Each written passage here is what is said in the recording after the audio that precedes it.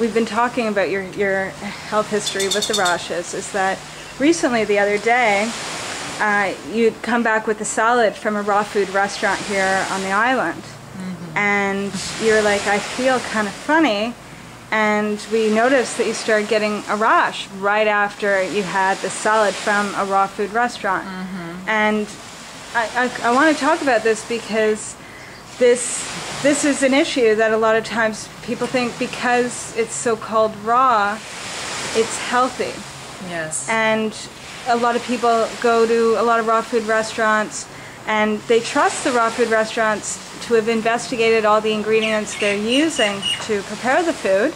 Yeah. And they think that, you know, the raw restaurants are looking out for everyone's best interests. Yeah. And why is it people feel sick or they have allergic reactions after going to a raw food restaurant or using a raw food ingredient? Yeah. What's going on with that? I feel like we should like pixel out my face for this part and only use my voice because I really get in trouble in the raw food world. Yeah. Because I talk about this a lot, and a lot of the restaurants and the detox centers, they don't like me because I'm trying to get this information out to people and they just want to sell their raw food. And I think that we need the knowledge to make the best choice for ourselves. And if we're all open to that, then we can create the most beautiful raw food restaurants with no additives. The problem is, the danger in raw food restaurants that I've seen is in the sauces, it's in the misos, it's in the wasabi, which sometimes they use like a squeeze tube of wasabi. It can be in the seaweed, especially if they come from Asia, so it can be in your nori wrap, that seaweed. They often have MSG and the flavor enhancers that I'm intolerant to, hence the rash. So in that particular restaurant they make a pesto salad dressing, which is supposed to just be basil, cashew nut, olive oil, apple cider vinegar. But they add, I think, they add a mushroom flavored soy sauce to make it a little bit more salty. And if you taste that pesto, it's too salty. It's not a normal salt flavor, and especially when you are into raw food, of course, your palate is cleaner, so you can taste that real saltiness. It's a warning sign that it's not all natural. I've been in other raw food restaurants where I've seen them, you know, there was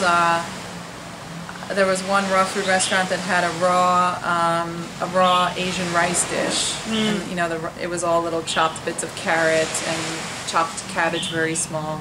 And I went in and I said, can I see, I said, what do you make the sauce with? And the guys in the restaurant came out and pulled out a big bottle of soy sauce, and right on the back in English it said monosodium glutamate. Oh no.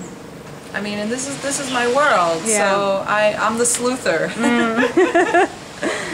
I'm the sleuther, and you know, I go into these restaurants and I can find it immediately because I can look at the menu, I can see what's going to be salty, and then I ask them, what are you using for this? And you know, those tubes of wasabi are dangerous. They often have flavor enhancers in them as well. Even the unpasteurized raw miso, I have found, will make me react. Okay. And that's the only thing that makes me react are these chemical additives. So and most soy sauces, even if they're, or miso or whatever, even if they're so-called organic, they still have these flavor enhancers. Organic doesn't mean that they don't add chemicals to it after they've picked it organically. Okay. So this is the other thing, and it's one of the reasons why I started a whole module here on Samui where I teach the truth in food labeling. Because it's not just that. I mean, you know, this word fortified, I love that word. That just means we've artificially injected something in it because it has nothing. But these are things I try to teach people, because if you have just a little bit of knowledge, you can make such better choices for yourself. So let's say you're not in 100% raw, even if you're buying transitional sauces or salad dressings to help get you through until you can make your own salad dressings. There are better choices you can make. Of course, I would teach you how to make your own salad dressing because I think they taste better. But it is about trying to get out of those chemicals. That's the real danger. And the other danger is when you are 100% raw, you're a lot more sensitive to those chemicals. So you might get a screeching migraine headache if you eat a little bit of MSG. The cleaner you are, the more you're going to react. Yeah. And I've seen that in raw foodists too, and they go, why do I have a headache? And I say, well, tell me what you've eaten the last two days, I'll find it for you. So I want to actually move into the iridology. Okay. Okay, because we're coming to the end, and I find this really fascinating. So if you can just briefly explain what it is and why would someone consult an iridologist? The iridology is really a powerful tool. It's an assessment tool, and it is a science. So when we say iridology, it's the science of the iris of the eye. Irid is the plural of iris. So it's the science of the irises of the eye. And it works because the brain remembers everything. Even if you don't want to remember, your brain remembers everything that's happened to your physical body in your whole life. And it also has an imprint of your inherent information as well. The eye reveals this through the optic nerve, which is connected to the brain and the central nervous system. So of course the central nervous system is your information gatherer around the body. So all that information is always going back up to the brain, so the brain knows what's going on everywhere. And the iris is a reflection of that information. Your iris will change. It can change for the better. A lot of raw foodists, when they get into raw food, their eyes get brighter. Sometimes they go from a hazel to a green color during the process of detoxification. If people get sicker, their eyes will get muddier. Now that's from a layman perspective, but that's what people notice when you are sick, is that your eyes are muddy. And so it is an interesting tool to use for life because your iris will change.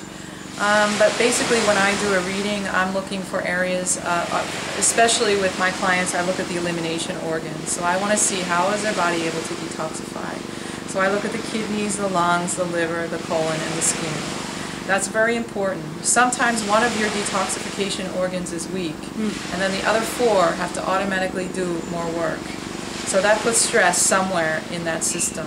Now many times that stress will be your symptom, but it's not the cause. The cause will be this one over here.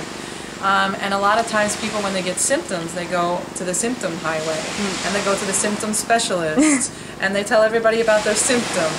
And then they come to me and they even present their symptom to me when they first sit down, and I look in the eye and I say, well, that's very nice, thank you very much, but your problem is actually over here. And when you fix this, the symptom will go away. So that's a real interesting part of iridology, is taking into account that, you know, when you have something happening in one part of the body, it will always affect every other part of the body. The other things that I identify are things like absorption, if your body's able to absorb. I can see if you have mineral deficiency, not always exactly what mineral, but sometimes yes.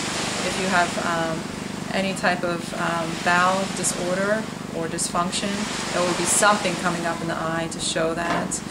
Looking at your lymphatic system, your blood system, your brain function. If there's stress that affects the physical body, we can also see that. And usually when I do a reading, I piece that all together for my client, just to give them a very, very good understanding of what's happening inside. And many times when you have that understanding, it empowers you to make decisions for yourself.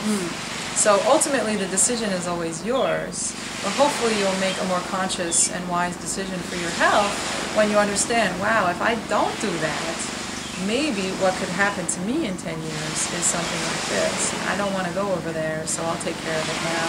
So I want to close because I thank you so much for your time. And if someone were wanting to contact you, how would they get in touch with you? So my website is healthybliss.net. I'm also on Twitter. My Twitter name is Raw Food Bliss. My YouTube channel, I have my own sleuthing in supermarkets and all the crazy things I do. My YouTube channel is Find Your Healthy Bliss. And you can contact me directly through my website if you want to get in touch with me. And certainly if you ever do come to Koh Samui, Thailand, please let me know, because I would love to invite all of you to my green smoothie classes, my raw food cooking classes, my motivational classes, and I would love to just have you over for a coconut. Thank you. Thank you.